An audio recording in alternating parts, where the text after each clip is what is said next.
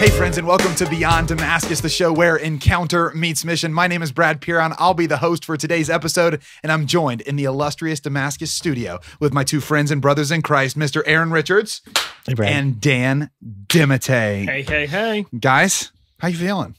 It's a good day. It is a good day. Yeah. I feel so good. Yeah. If you've ever been to camp, you'll know that chant, but everyone else won't have any idea what we're doing. It's a chant we do at camp. Okay, yeah, but that's all right. I'm feeling great too. I'm excited about today's episode. If you're joining us for the first time, this is the show where encounter meets mission. We're a show that doesn't merely like talking about mission. We like being on mission, and we're actually on mission with you in a special way this season. And as we come to the end of this season, we just want to remind you that we have a generous benefactor who has agreed to give $10 for every new subscriber we have to Beyond Damascus this season. And that $10 will go to a young person so that they can experience Catholic Youth Summer Camp, which is our flagship program here at Damascus. So if you've encountered God through the ministry of Damascus in any way, or even through this podcast, hit that subscribe button, because young people come and have their lives changed at Catholic Youth Summer Camp here at Damascus. And you can make that possible simply by hitting that button. And so we're really grateful for that. And we're grateful for you for considering that. And then I'm going to throw it right on over to Jack, who has our question of the week. Jack, what question you got for us? The question of the week, Brad, is... Jack, you got a nice sweatshirt on. Thanks, Aaron. He is sporting a Buc-ee's sweatshirt. If you've not been to Buc-ee's. I met, for the first time ever, it was about 2 weeks ago, I met someone from the town, I think Lake Jackson, Texas, and man, this guy loved Buc-ee's. Buc-ee's started there, and he would not stop talk about anything other than Buc-ee's. I was so amazed. I was like, I love this. I had no idea about this enterprise. Jack, for you Buc-ee's. You can cut this for the radio. Yeah. I learned so much. When I saw his shirt today, I was like, wow, I feel so connected. Jack, we feel so good and connected to your sweatshirt. So do you guys want to hear the question? Oh, sorry. I forgot why we were talking to you for a second. Okay, so the question of the week is, how would you walk with someone who identifies as LGBT? Oh, man. Yeah. Can you say it one more time? How would you walk with someone? How would you walk with someone who identifies as LGBT? As LGBT. How would you walk with someone who... Let me kick Who's it going off. first? Oh, Aaron. That one was close. That's a tough question. This is a great day. Okay, Aaron got one. Good job. Yes, I know.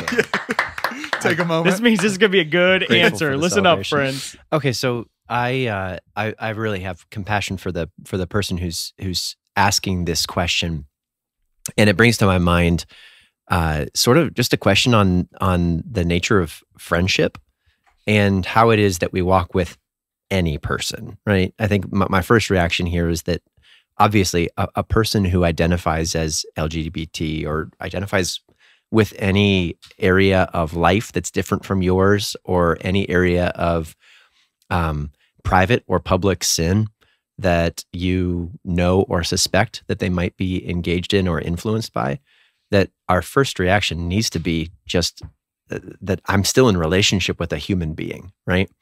Even the word identify is one that strikes me, that truly the only proper identification that we have as Christians is as sons and daughters of God, right? Anything apart from that is a broken identity. And the world has been very specific and articulate in trying to create an environment where we actually associate with our core identity this area of sinfulness or struggle, right? So how do I maintain friendship with a person who identifies as LGBT? The suggestion that I'd like to give is that you need to understand your freedom to reinforce boundaries in relationships that allow you to still love without restriction in the areas where you have personal freedom. So what I mean by that is, if there's something, whether it's sexuality or whether it's a compromised friendship or whether it's a particular other behavior or association in your life or in a person's life that causes you to be uncomfortable with them, you still, that's not an excuse to not be in friendship and to not be in relationship. You need to just love them in a way where you're not distracted by those things.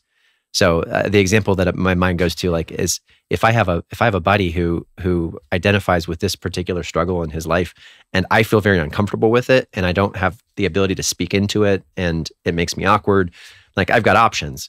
I could separate myself from friendship with him, or I could engage meaningfully in friendship activities that have nothing to do with talking about our sexuality, right? And then actually building up and reinforcing the integrity of that friendship. I think that's a healing. It invites a healing process into the relationship as a whole.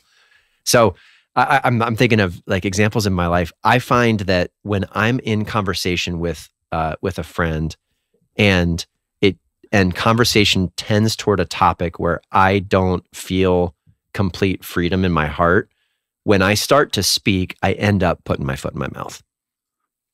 Versus if I were just to be honest and say like, hey, that topic kind of makes me uncomfortable. Can we talk about something else? Or can we do something else together to affirm and to reinforce friendship? And this is why, okay, one more caveat here to completely switch directions.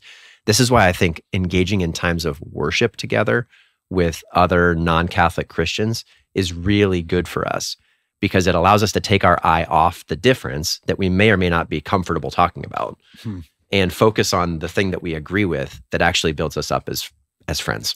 I love that. That's a great analogy. You don't have to have every conversation doesn't have to be about Marian doctrine. It can actually be about the similarity that you have with a Protestant brother or sister. Namely that we love Jesus, we can start there. And I love that. Aaron, I think you do that really well. Like I've seen you just over the years, you have sincere friendships with common hobbies that you have with people who they may have a super solid relationship with the Lord, or they may have kind of tapered off in their relationship with the Lord, but your consistency of friendship hasn't changed with them. And so you have remained just as faithful and friendly and engaged in love with them. And what I've noticed is their reaction, whether even if they've left the church, their reaction is still comfort and friendship with you, and you guys engage, and you're able to witness through your lifestyle. You're able to witness in so many ways still, because you have consistency in your lifestyle, even through the ups and downs of theirs. Thanks. Yeah, Dave. Yeah, I see that too. Question for you. I think so. You were mentioning that. I think I'm paraphrasing, but you were mentioning like if you were with a friend who is identifying in this way, and a topic came up that you didn't feel freedom to speak into, you would simply in humility suggest like, hey, this topic makes me, how do you like, at least do you have like a litmus test on like, if you have the freedom to kind of go there in a conversation, like how do you decide, is there like a way that you see the person, or like, I guess just if there's a way by which you can determine that. I suppose, you got to let your conscience be your guide there. Sure. And maybe the words that I would look out for are like, I need to establish a good boundary, and boundaries are not bad. I need to establish a good boundary in conversation and relationship in an area where I feel compromised myself. I've even experienced, and this, I'm not trying to toot my own horn here, right? I've even experienced as I've grown older that I have a different kind of freedom to be able to speak into the beauty of like younger women in my life. Sure.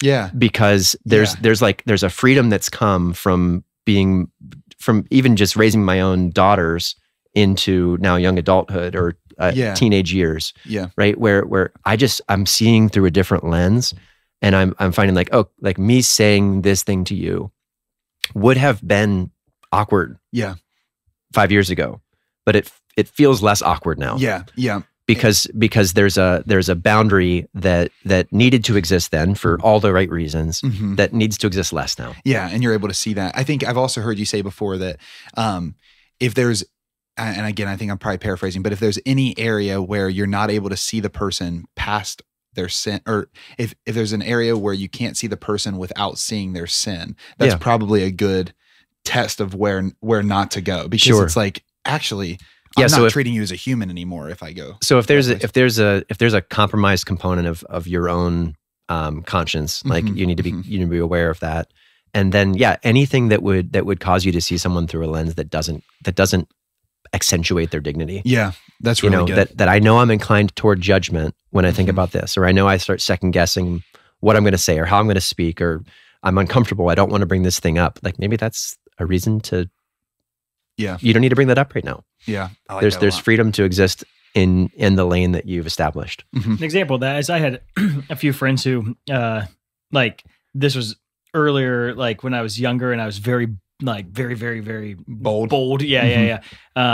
Political. You're still pretty bold. Yes, but like political differences would just like erupt into anger right away, and so it's just like, all right, we just need to stop talking about these political differences because they're not helpful for us in this friendship. And whereas now those same people, I can have those conversations because we've both grown in maturity, and we can engage in loving conversation and even loving disagreement, and still maintain authentic relationality with one another. Yeah, that's funny too, because I was reflecting on recently. I was listening to a podcast where they were describing some just like some ways that they had.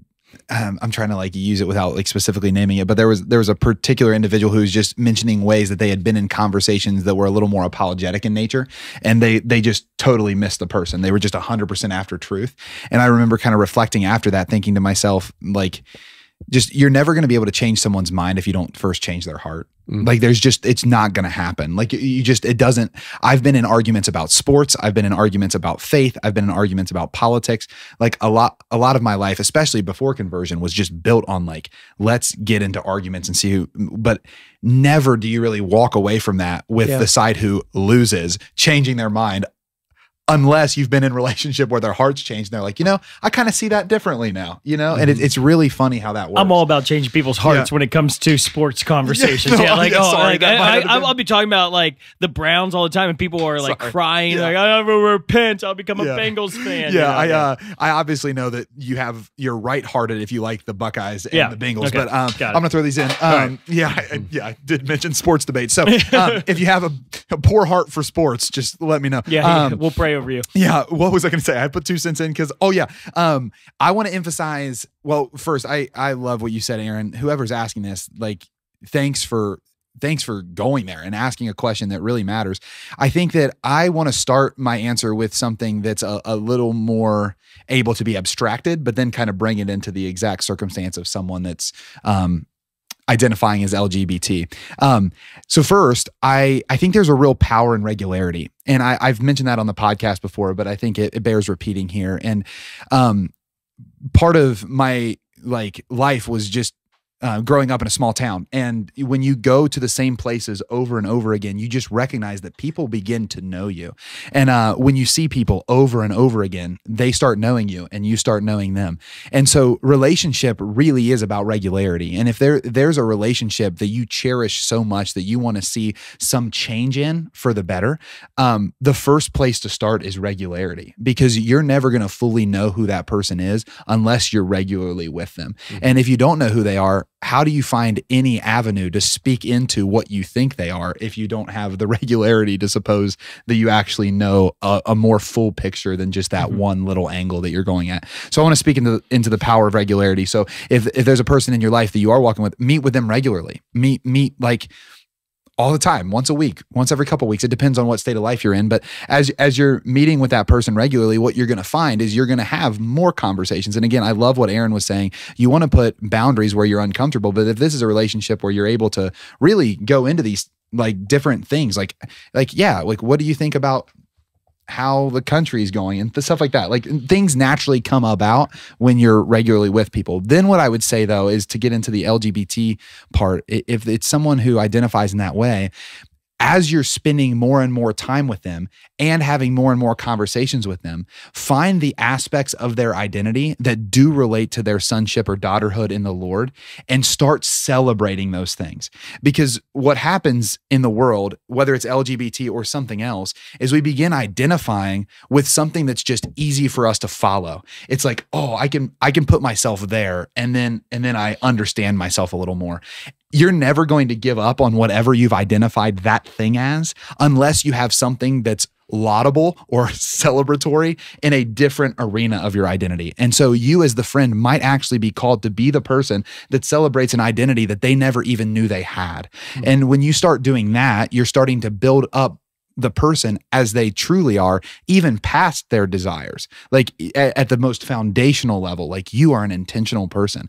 Like the way that you see people, the way that you love people, the way that you go out of your way to serve people is so admirable. And I like, has that always been the case for you? You can even like go, you can even ask them to teach you. You can put yourself into a place as student where it's like, I see this in you. I'd love to learn from you. So I think when you're meeting regularly with someone, it gives you an opportunity to have conversations with them that you would not be able to have otherwise. And when you're in those conversations, pay attention to the incredibly positive aspects of this amazing person that's across from you. Start celebrating those things. And as that identity is built up, they're going to naturally feel that identity building up. And then identifying conversations are going to be more frequent. And that's when you can start saying like, hey, I'm not sure where you're at with that, but I love that you asked me. I've just found that if I identify in anything that's not the Lord, I find myself sideways.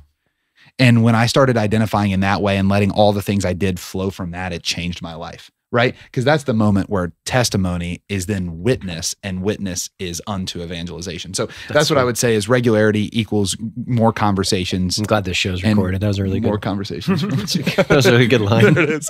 So Brad is the best with the one-liners. That's why we keep him around. That's why they keep me around. I think he prepares in advance. I think it's important to acknowledge too, just the current political environment has made that's all we see. Like it's like all when we first meet someone who it identifies with being LGBT, sometimes it's like that we can't think about anything else, right? And it's like, and when you celebrate and you see their good attributes and the virtues that they have and the way they are like Jesus, we have a neighbor in our neighborhood. That's that's where neighbors are. Isn't that funny? Sometimes like we're like to love your neighbor. It's like anyone. It's like, or maybe the person in your neighborhood. But and I'll tell you what, like he is he's in a same-sex marriage, and yet in our, like when I first met him, like that became, it was like that's like all I could, like, oh my gosh, he's in a. But then when you get to, like, he is the most generous, authentic, loving human being in our neighborhood. He knows every neighbor by name. He knows their kids' names. He knows like what's going on in their life. He knows how, like he is living like with an authentic, loving heart in a way that my wife and I are often like, wow, he is like trumping us and his ability to love thy neighbor. And so once we start celebrating those qualities and really just honoring, my wife is so great. She's always like, you're like the life of our neighborhood. Thank you so much for being so kind and generous. And as we've celebrated, our friendship has grown. And initially he knew, I worked at a Catholic camp and he was a fundraiser, and but those conversations were hard to have, if you will. But like now it's actually become very easy to have faith-based conversations. And the conversation over the years has developed, but I think it's because he sees us as humans and he celebrates our good qualities, and we're not just a church that says no. And we're able to see him and not just his life circumstances, and we're not just saying no. And I think there's something about see the human first, love the human, celebrate the human, and then you're going to grow in relationship, as you said, where you have relational authority now to have conversations about a diverse set of topics. Yeah, I found in my life that like it really is celebration that unlocks the opportunity to challenge. And I use challenge loosely there. I don't mean to come at I don't mean challenge and like, I'm going to give you a 5-point sermon, but like celebrating the parts of you that are solid allows trust to be built over time to where I say, hey, I believe everything I said. And this thing kind of,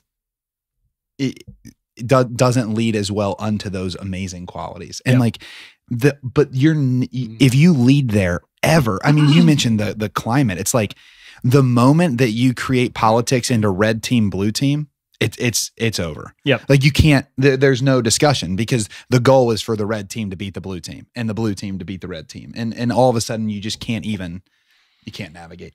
Dan, toss those 2 cents. All right. Oh! That was actually amazing. That was awesome. Okay.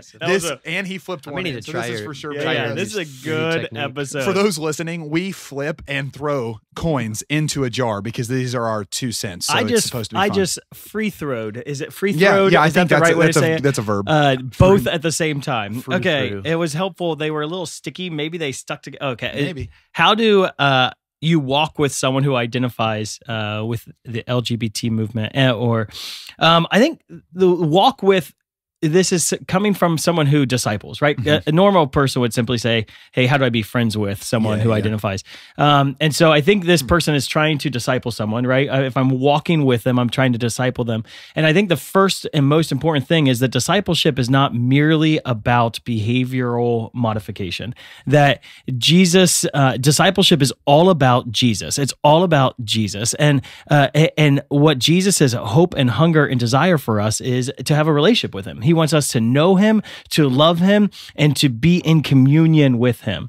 And so what does Jesus do? He looks at people. I mean, he eats with sinners. He dines with them. He enters their homes, and other people would never have done that, right? And I think we're kind of in a place where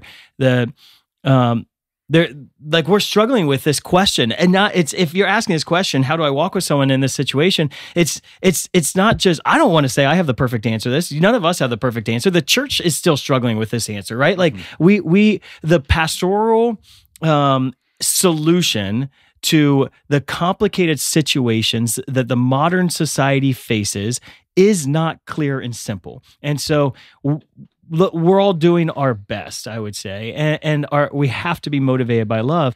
But Jesus, motivated by love, he eats with the sinner, and he even he invites the tax collector, he invites the prostitute, he invites the sinner to follow him before their behavioral modification is solidified, right?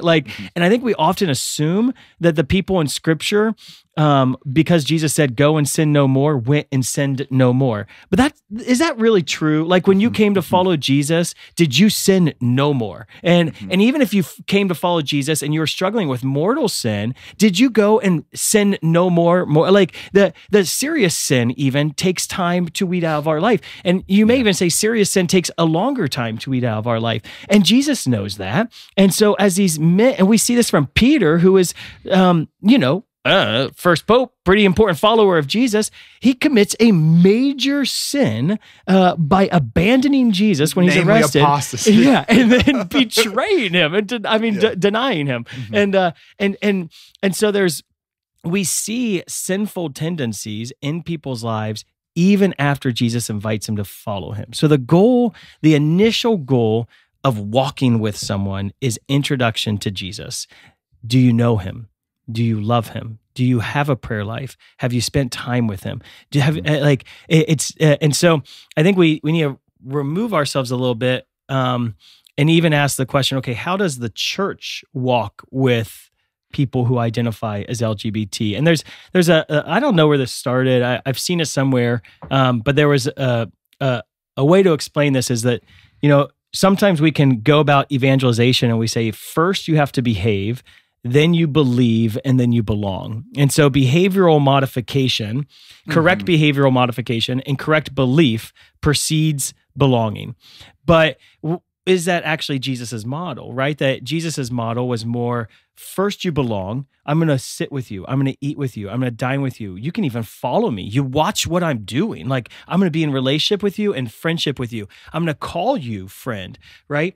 So first you belong, then as you're walking with him, and the people see what he's doing and they come to believe in him. So have relationship, have friendship, and if the church can have a sense of better belonging, inviting people in, then let them be blown away by who we are as church, the people of God. Let them be so. And if I guarantee, if they see healings and signs and wonders, and maybe the church has to repent that we've closed our own doors to enough faithfulness to allow the supernatural ministry of Jesus to give evidence to people's beliefs.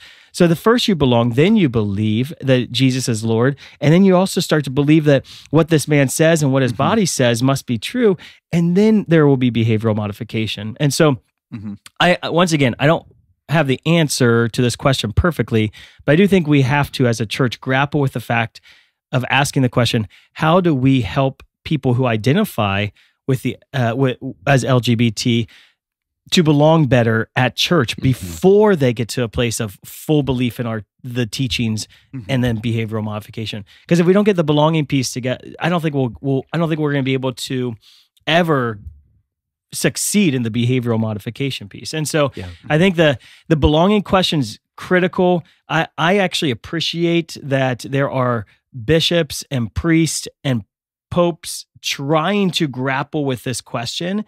And I think, as you said, we have to not make it a red versus blue question. It can't become a fight. It has to actually be that we are in a rough situation. This is not easy.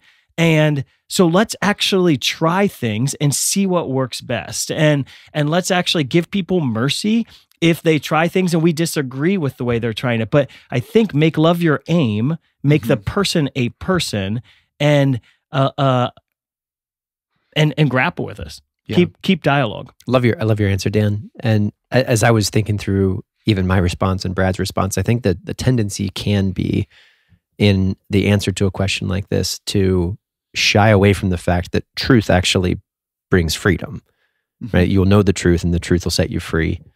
And we can't, the Lord is not going to bring someone to a truer understanding of their identity devoid of truth.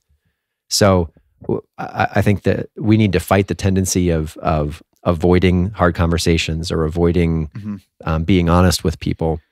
But I think we do need to do that in its proper order. And, you know who I think, and I love your model for that invitation to Jesus. Like let Jesus be the one to convict. Let the Holy Spirit be the one to convict. I think the people who are going to get this way better than us is our current youth. And I was talking to my daughter the other day, and she's a ballerina, right? And so, and she's in a professional ballet company, and there it is very clear that there are like some of the people who are in the active LGBT lifestyle who she's dancing with, who are older than her. And I asked her, like, how do you deal with that with your beliefs? And her answer just was very simple. She's like, well, I love them, and they know what I stand for. They know who I am. I talk about my faith, but I also I'm just in their life. And I think because they're growing up in it, and yet they have remained faithful to the Lord, and they're wrestling with these questions as youth, I think they're going to actually have a better upper hand. There's something about us and people older than us that it was so taboo in our childhood, and so we didn't talk about it, we didn't think it, we just ignored it, and now we're trying to solve this question. Whereas I think they're actually going to have better pastoral solutions as they get older. Yeah, well, because I think I completely agree. Because when you're in relationship, I'm going back to what I was saying earlier, but you find the avenues where you can challenge and maintain the relationship. Like all of us at this table, like, and anyone watching, like, or listening, the question has to be like, when was the last time that you let someone challenge you who you didn't think celebrated you or you didn't think knew you? The answer is probably never. You know, like, we just don't do that. You close off to that challenge. But when someone knows you, and honestly, if you're in deep relationship, you realize the person knows you in a lot of ways better than you know you, then all of a sudden it's like, oh, I want to give credence to your challenge. And also, like, on the credence front, though, I also want to give credence to the people that do focus on behavior, because, like, I don't think you're so far off from the ones that talk about signs and wonders. Like the testimony of a life where a person's behavior changed, that's a sign that God exists. Like, we can champion that, but also at the same time not force it. Like, that's the fruit at the end of the line. It's not always the root. And so when you go down to the root and say, right now, I'm going to bring about the fruit that's at the end, it's like, no, till the soil, plant the seed, water it, let it grow up. But the fruit is celebratory, and we should get excited about it. Like, people moving out of sin tendencies into the fullness of life. Like, I just want to build the steel man on that side. Like, you should be excited about that prospect. and at the same time, be humble enough to know that your words in a moment with someone you don't have a relationship with are probably going to do the opposite of that which you're getting excited about. It's probably going to move them farther from that fruit, not closer to. Yep. You know what I mean?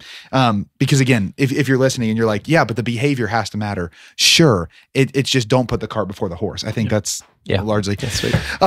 Great. Well, we're going to move into the part of the episode that we call Mission of the Week, because again, we don't just want to talk about mission. We want to be on it. So just a mission for anyone listening or watching today that they can take into their week and execute from kind of the things we shared today. I have two, so I'll do one, and okay. If you guys don't do the other one, I might do another one. I love to do this. Affirm something about somebody who makes you uncomfortable. So Hey, that was a really good answer, Aaron. Did you see how I just affirmed him? No, I'm just kidding.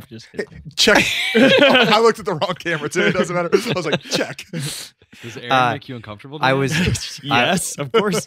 Specifically around this question, Oh. when and this could be across anywhere. Like if you're tempted to not engage with somebody because they make you uncomfortable, step in and affirm someone, make them feel loved.